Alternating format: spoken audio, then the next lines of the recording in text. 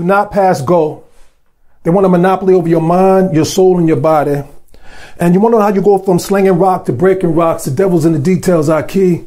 Society will convince you to sell vows so they can sentence you to a cell and sell your free services like vows. You really think them judges ain't got contracts for kickbacks to manifest in all those one-size-fit-all cookie-cutter trials? Nah, for them, a slave quarters like Rikers Isle is just a stash, and they get to re-up immediately after they tee up with their connect at the country club. So when you standing in front of that judge, you looking like money, blood. And when you find yourself standing in front of a black robe to stand to make money off your black ass, it's probably too late to ask whether you ever really should have believed that a trap house could be the way out. See, the funny thing about traps is eventually everybody get to play the mouse.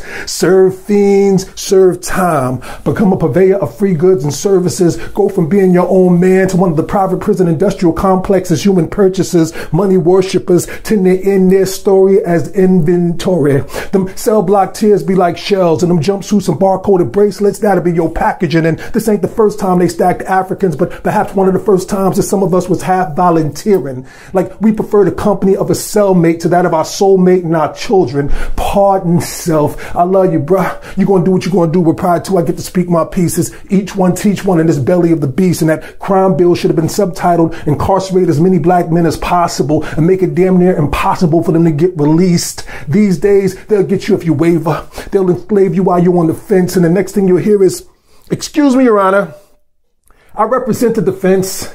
And I believe this is part of the trial. We just automatically ask for a plea bargain. I'm a public defender, so it makes my job easier if I just convince him that even though there's no real charges against him, this jury will be filled with senior citizens, housing crisis victims who would love to take it out on the black man but can't lynch him. So the next best thing is to vindictively convict them. Look, listen, bruh. Keep your head up. Learn a skill. We all fed up. But what's real is there ain't no easy way. You either stay out here and grind with the rest of us, or you chase that trap and be a slave.